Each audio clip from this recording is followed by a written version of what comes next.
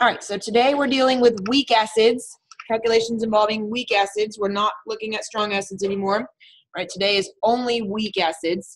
We did strong acids last week, so we're looking at weak acids this week. They are entirely different in the way they behave. They're entirely different in their calculations. So we have to look at them from a whole different perspective. So what makes an acid weak? I ask students this on tests all the time. You know, one's dangerous and one's safe. Is that the answer? No, okay? What makes an acid weak? It's the extent that it dissociates, right? A weak acid is reactant favored. Equilibrium lies over here. Ka is less than 1.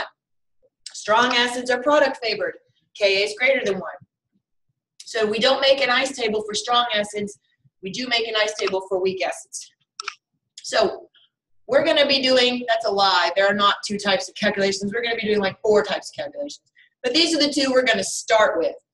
Calculating the pH from Ka, and then calculating the Ka from pH, and then we're going to do some percent dissociation calculations as well. All right, so in your textbook, if you ever need a Ka value, like when you're doing your homework, you've got a homework set due Friday night. If you ever need a Ka value, number 1, you can just search it on the internet. But at the back of your textbook in the appendices, there's a table called Ka values for weak acids. Called dissociation constants for weak acids or something like that. It begins on page like A8 or A10 or something like that. It's in the appendices in the back of your book. Okay, so when you're doing your homework, let's do Friday night. If you have a question where you need a Ka value and it isn't given in the problem, you can look it up in the back of your book. You can also just search it on the internet. If you're doing a diprotic acid, you're just using the first Ka unless the problem specifies otherwise. So let's do this one together. Calculate the pH of a 0.3 molar acetic acid solution. Now on a test, FYI, on a test, if you need a Ka value, I'm going to give you a reference page with Ka values. I'm not going to make you memorize Kas. That's just an incredible waste of your brain. Now if this were a strong acid, if I said 0.3 molar hydrochloric acid, you just say negative log of 0.3 and you'd be done. But this isn't a strong acid, right? Acetic acid's a weak acid. So that means it's reactant favored, which means we have to make an ice table. Everybody's favorite thing to do, right? So we need to write our dissociation equation, number 1. Right? This is the formula for acetic acid. You also could have written it as CH3CO2H. It's the same thing. If you write as CH3CO2H, that's the same thing. Either one. Right? There's our dissociation reaction. We're going to get the hydronium ion and acetate ion. Right? And Ka is given. Ka is given. So we're going to make our ice table. We're going to make an ice table. Why are we making an ice table? Because this is a weak acid, right? Which means the equilibrium is over here. And it's very, very, very much over here. So we've got to do an ice table. So let's talk about how we set up this ice table. The problem says it was a 0.3 molar solution, so that's why the I value is 0.3. Right? And because this is the initial concentration, that means this is 0 and this is 0. Right? This is going to go down by some quantity x. And we're able to use the 5% approximation here because Ka is 1.8 times 10 to the negative 5th. Right? This is very reactant favored. So x is going to be a really small number. Right? So we're allowed to use the 5% approximation here. Does everyone see why that's allowed? Just like every other ice table we've done so far, if it's reactant favored, we can make the 5% approximation, and we're 99 times out of 100 never going to have to go back and do it the long way. So this will go up by x, this will go up by x. So far, it's nothing new, right? The only thing new, quote unquote, is the fact that this is an acid, and we know it's an acid as opposed to any other equilibrium problem. Is everyone with me on how we set up the ice table? Everybody make sense to everybody? Okay, so now we're going to solve for x. Right, so our Ka expression would be hydronium times acetate divided by acetic acid. We're ignoring water, it's a liquid. Right, so now we're just plugging in all our values. So my Ka goes in right here. Right, x goes in right here. X goes in right here. 0.3 is going in right here. So now we just do a little bit of algebra.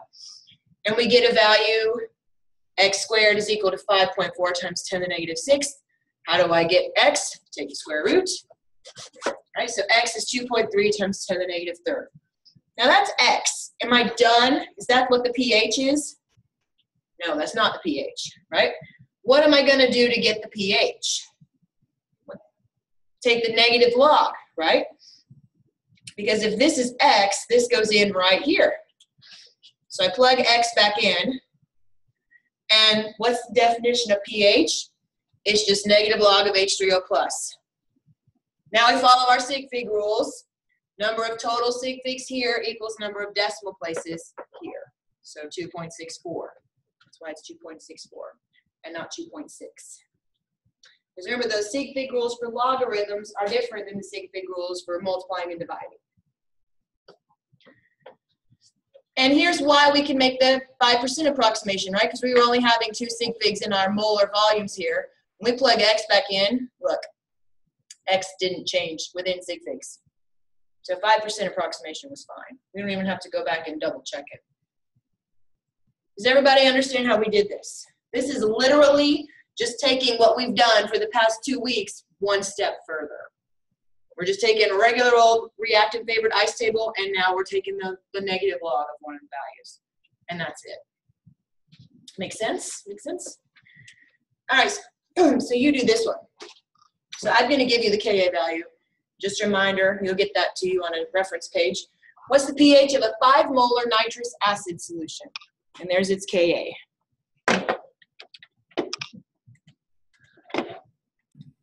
Let's see how we did on this one. So just a reminder that I will give you Kas, right? So it'll be on a reference page. So the first thing we need to do is we need to figure out what's the formula for nitrous acid, right? If this were nitric acid, would we need an ice table? No, nitric acid is a strong acid, right? So we just take negative log of the initial concentration to be done. But nitrous acid is weak acid. And we could tell that just by looking at its Ka, right? So we write our dissociation equation. And then we're going to make an ice table. The problem told us it was 5 molar initially. So we're going to use the 5% approximation because Ka is way less than 1, right? So now we just do some arithmetic, right? Ka is equal to H3O plus times nitrite divided by nitrous acid. So now I plug in my Ka, and I plug in x, and I plug in x, and I plug in 5, and I do some math, and I got 4.74 times 10 to the negative second. Am I done? Is that where I stop? Nope. Right, what do? I plug x back into my ice table, and then what?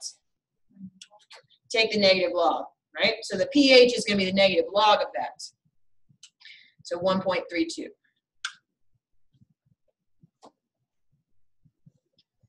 Let's see, 3 sig figs.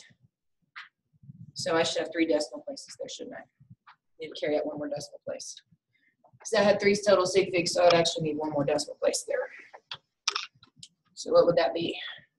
4.74 log 1.324.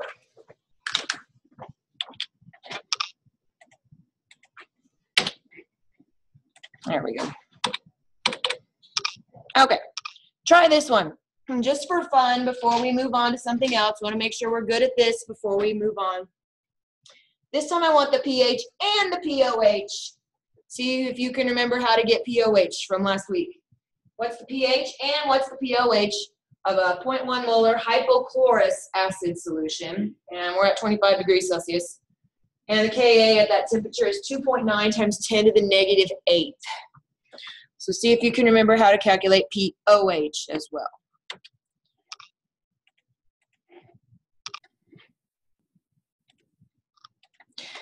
So we want to know pH and pOH this time, so we're just going to take what we did 1 step further. That's all we're doing. So we're still setting up our ice table the exact same way. We're still using the 5% approximation, right? We're still plugging everything in, solving for x, and we're plugging x back into our table. So I got a pH of 4.27, right? 2 total sig figs means 2 decimal places. And then to convert pH to pOH, it's just subtraction from 14. So 9.73. So the pH is 4.27. pOH is 9.73. Is 4.27 a reasonable pH for a weak acid? Yes, it is, right? Strong acids you'd expect to be down near 0, right? But these are not fully dissociated, right? Equilibrium is not over here, it's over here. So this is a reasonable pH. Yes. Do we agree? Did you get it right? If you made a mistake, you see you made it. All right, let's go the other direction. Now I'm going to give you pH and you calculate Ka. So we're going the other way. So the pH of a 0.1 molar formic acid, and formic acid is not something you're required to memorize because you don't need to know formate. So formic acid has this formula, and you determine that its pH is 2.38. And I want to know what's Ka for formic acid. So we know the pH, it's 2.38. We know the molarity, right? You got to know both of those things, otherwise you can't solve this kind of problem. So step 1 is still going to be write a dissociation equation, right? That's always going to be step 1. No matter what acid you're dealing with, step 1 needs to always be write dissociation, right? So any weak acid, or any strong acid either, any acid with water produces hydronium ion plus the acetate, plus the anion. Here it's the formate ion.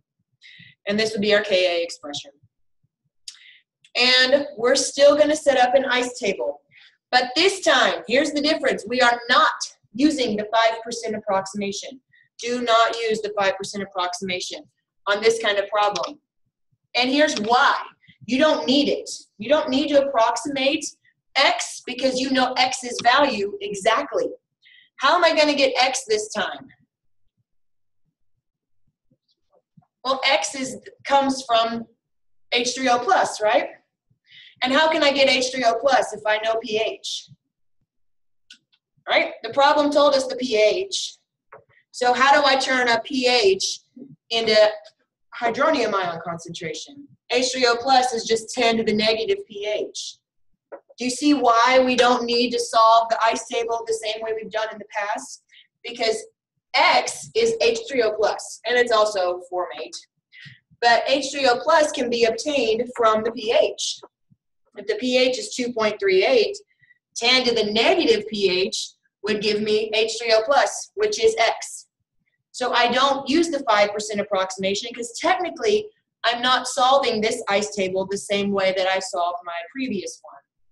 Okay, I know the exact value of X, so I don't need to approximate. Does everybody see how we got X? It comes directly from the pH. The problem told us what the pH is. How do I turn a pH into hydronium ion concentration? It's just 10 to the negative pH. So in my calculator, I just say 10 to the negative 2.38, and I get a value for X, which I then plug into all of these. No approximating, okay? Because I'm calculating Ka, and I want to be as exact as possible. I don't want to make any approximations, right? I want my Ka value to be as precise as possible. So I don't want to guess. I don't want to approximate here. I want to put the exact value. So now I plug in X here, here, and here. Do I have everything I need to solve for Ka now? Yeah, I do, because Ka is just this times this divided by this, right? So I plug in my values. Ka is hydronium times formate divided by formic acid, and I get my final answer. Is that a reasonable Ka for a weak acid? Or times 10 to the negative 4th, is that a reasonable Ka for weak acid? Yes. If you came up with 1.84 times 10 to the 10th, positive 10th, would that be a reasonable Ka for a weak acid? No. You need to go back and check your math, okay? So always use your answer as a, is this reasonable kind of thing. If your answer comes out to be negative exponent, then it's probably reasonable. If you come out with positive 2 as your exponent, that's not reasonable, right? Did you see how this one worked? This one, I don't know, some students think these are easier. I think they're probably about equal in difficulty. But you don't have to solve the ice table, technically. Technically, you're not solving the ice table because what you're doing is you're using the pH to get H3O+, and then the ice table just kind of guides you to solving Ka. Does this make sense? You ready to try one for yourself? Okay, in the lab, you find the pH of a 1.11 molar solution of an unknown acid. Let's just call it HX. And we don't care what its identity is, it's just some unknown weak acid. And you determine that its pH is 4.56. Calculate the Ka for this acid. This could be a way that you would identify it, right? Because each acid is going to have its own Ka. So if you figure out the Ka, you can break out your Ka table and then identify your acid. So try this one.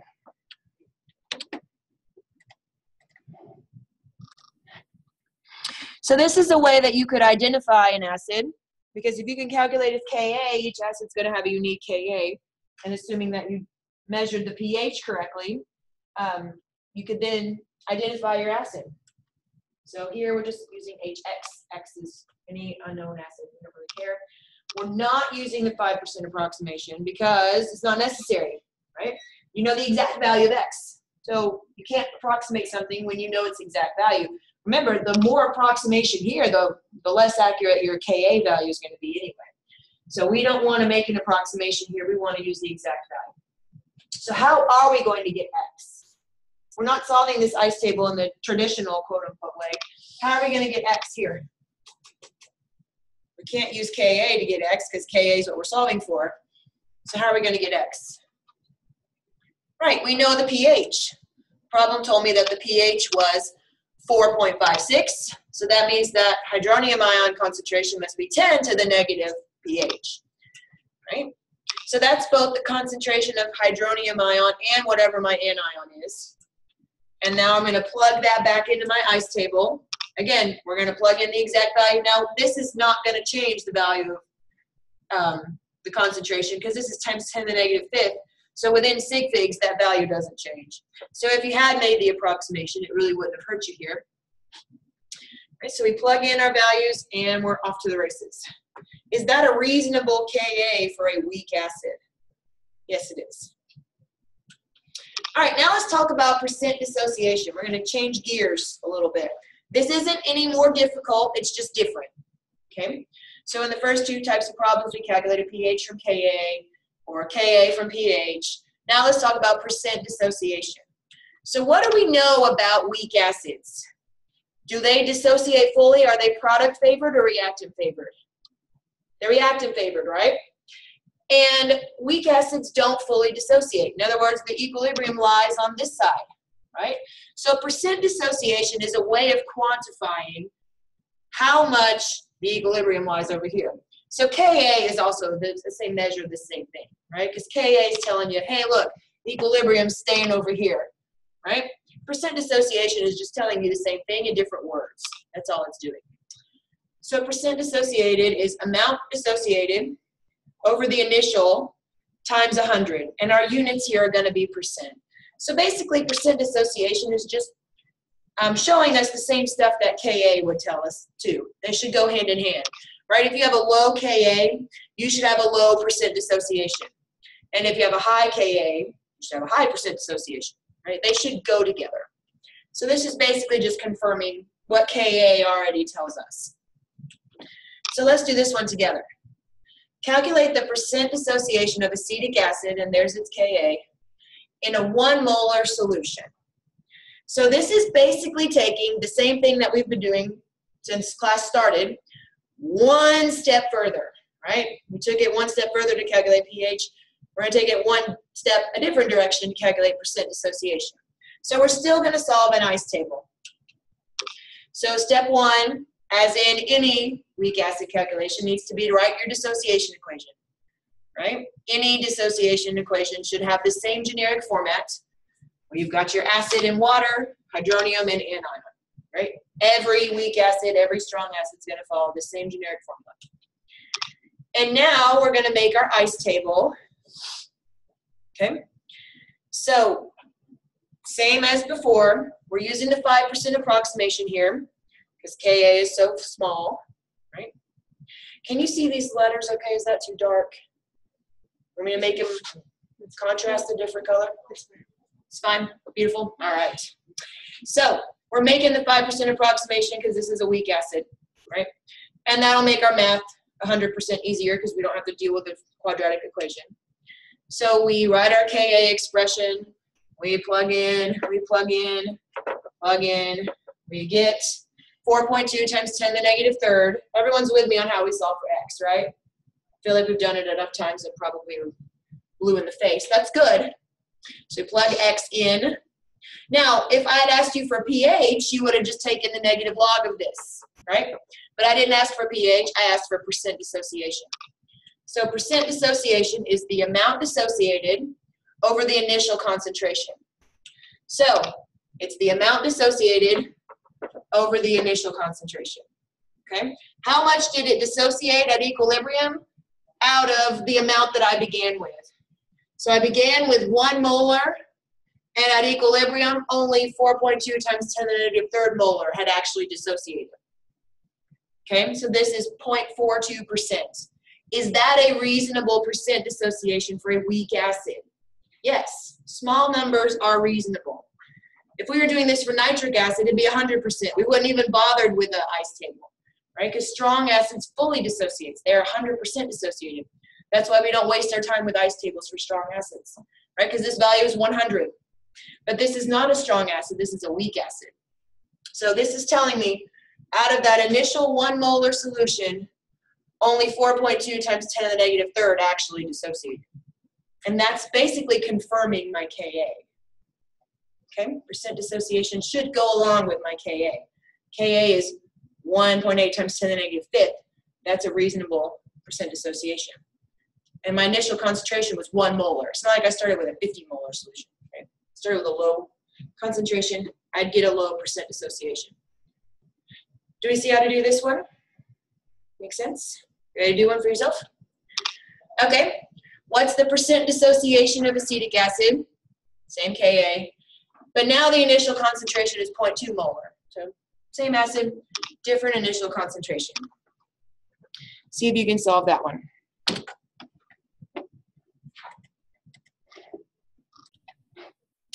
All right, let's see what we got here. So still acetic acid, still got the same Ka. The only thing different is the initial concentration. So I'm making the 5% approximation to solve for x. And I got x is 1.9 times 10 to the negative third. And so that gave me a a percent dissociation of 0.95. Do we agree? Did you get the same value? 0.95%? Does everybody understand how to do percent dissociation problems? Where are these numbers coming from? That's the initial amount. That's the equilibrium amount, right? So of that initial 0.2 molar, 1.9 times 10 to the negative third molar actually dissociated. And that's what percent dissociation is telling me. Now we've got one more type of problem to solve. As I told you, we're solving 4 main problems today. So I've got one more to look at, and it's just percent dissociation 2.0. So now we're going to go backwards. We have a 2 molar solution, and it's some mystery acid, right? We want to identify it. We don't know what its Ka is. We're going to find out. We know, now in the previous problems where we calculated Ka, we had a pH, right? We used pH to calculate Ka. There's another way you could calculate Ka, and you can do it from percent dissociation.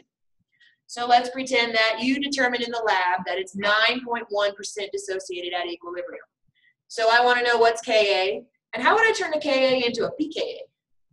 What does that P mean? Negative log, right? Anytime you see little p, right, means negative log. So POH would be negative log of OH minus.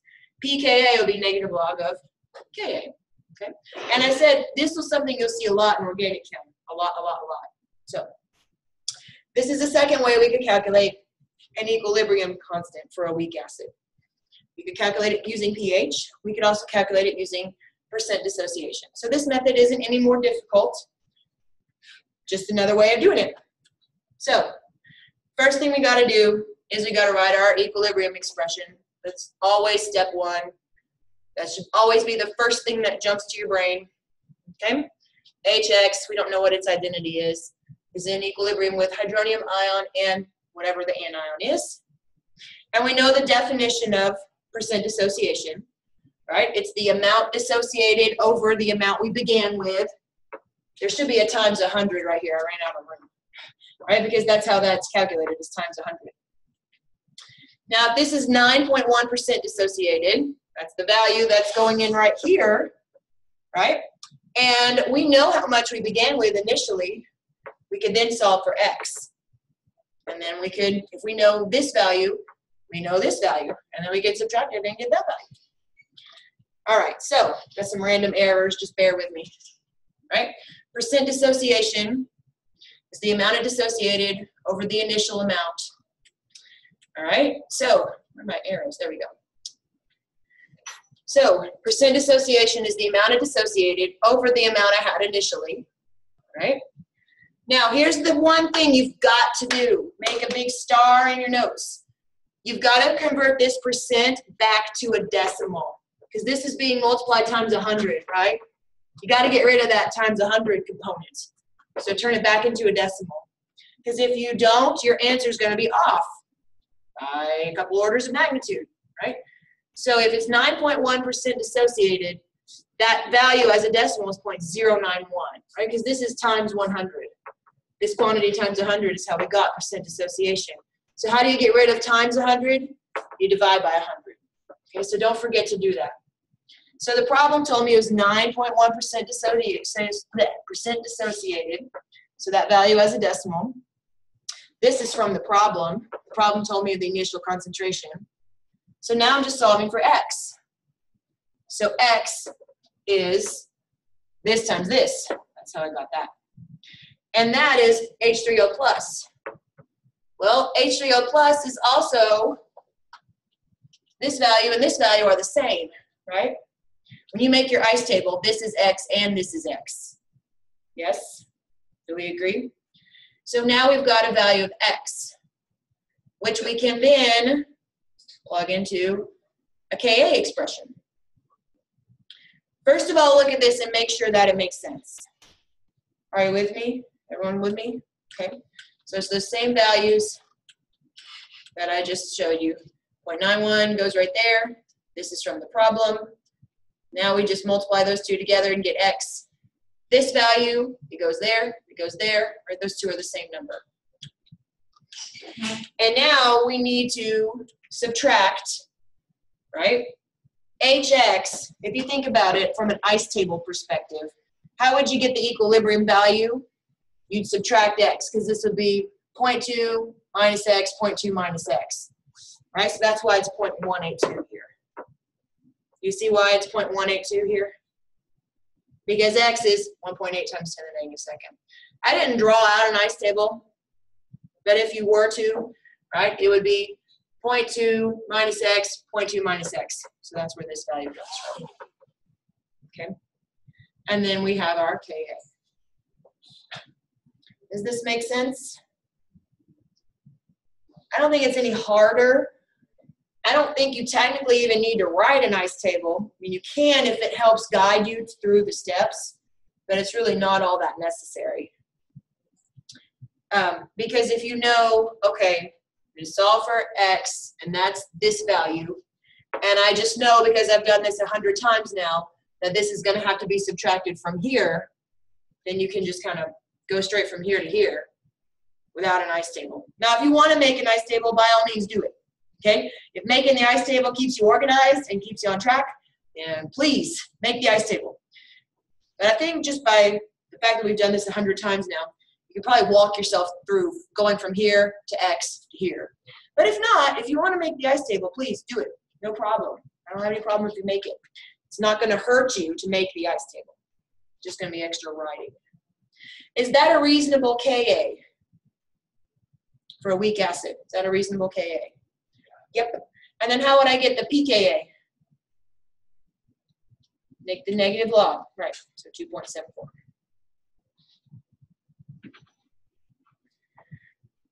Questions on how we did this type of percent dissociation, using percent dissociation to calculate Ka. So that was the last one. We've got one for you to try. You don't have to use Appendix C. Let's just pretend you've got a weak acid, HX. It's 0.35 molar. You determine that it's 1.32% dissociated at equilibrium. What's Ka and pKa?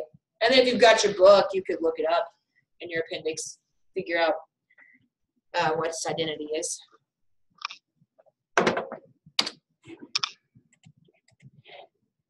All right, let's go over this last problem.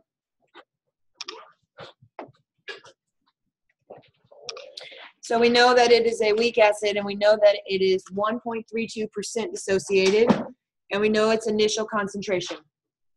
So we're going to use the percent dissociation equation to solve for X, right? This value is going to be the same as this value, and then we subtract it out from this value to get that. I mean, excuse me, to get the equilibrium value, excuse me. So I got X equals 4.62 times 10 to the negative third. Did you? Yes. Now, don't forget to divide by 100, right? Because it's a percent, we need to convert it back to a decimal. And now our Ka expression, we have to subtract X from here because this is the initial value. So we want the equilibrium value here, right? If we were making an ice table, it will be 0.35 minus X, 0.35 minus X, right? So we need to subtract X to get this value right here. It's not going to make a huge difference in terms of your sig figs though, because I'm assuming that within sig figs, if you forgot to do that, it's probably not going to make a major difference in your final answer. But do we agree on the Ka? And then how would I get pKa? Take the negative log, right? So some possible identities, it could be succinic acid, 6.2 times 10 to the negative fifth. That would be within lab error, depending on your equipment, what you're using. So that's where we're going to stop for today. If you have questions about anything, welcome to come talk about those. Otherwise, I will see you tomorrow.